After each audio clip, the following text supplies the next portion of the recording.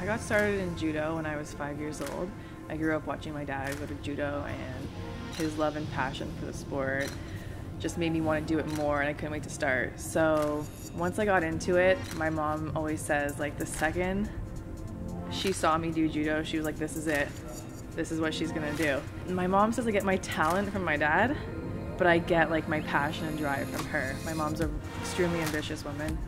The one thing my parents didn't do to me was put pressure to do anything else. They let me follow my Olympic dream. It's so easy to say, go to university, get your degree, do this. Like, there's so many, like, you have your parents, your teachers, like, everyone's coming at you. And I've been able to, like, stick to my plan, like my 5-year-old self. Like, I've just had that journey and I haven't strayed from it, which is, I find, like, thinking back now, pretty unbelievable. With all the influences coming at me, I've been able to stick to that career path, my passion, my love. And that's why I think I'm so successful, is because I love what I do. And going to the 2012 games, I had to remind myself, because there's so much pressure and stress, and you want to win so badly, you have to remember why you're doing it. For me, it's 100% mental.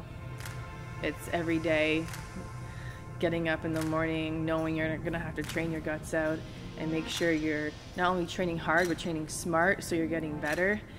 And then there's the performance aspect, making sure that everything you've done to prepare is able and ready to go, and don't let the stress get to you or the outside influences, because something always crazy happens. Like, nothing is ever, you can plan the fight, the day, the perfect day, but something's always coming at you.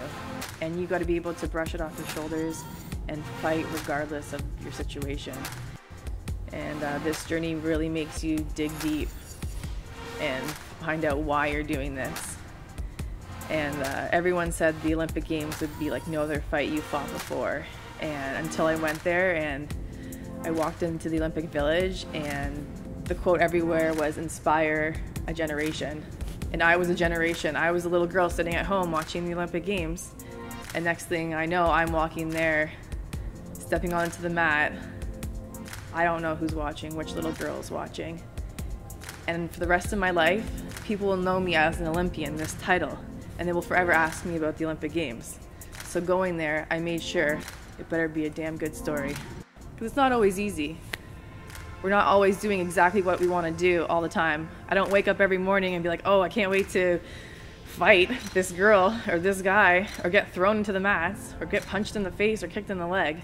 Like, those days aren't fun, but when you think about the Olympic Games and what it means, the Olympic Games represents world peace to me. Walking out the Olympics at the opening ceremonies is my favorite part. All those nations, the world, that city is vibrating on another level when you're there. Judo allows you to travel the world. And that was, once you get the travel bug, I'm sure people who travel just know, like, you just can't stop. You get addicted to seeing new places and meeting new people. A lot of times, like, I'm not in a team sport, I'm out there alone. And you can think your coach is doing it for you and your parents and everyone's pushing you, but at the end of the day, it's only you out there. So you gotta trust yourself. And that's when that was the game changer for me. I went from barely cracking the top 14 in the world to 8 months later being #1 in the world. And it wasn't because I was doing more judo or training harder. Everything was the same. It was a mental switch.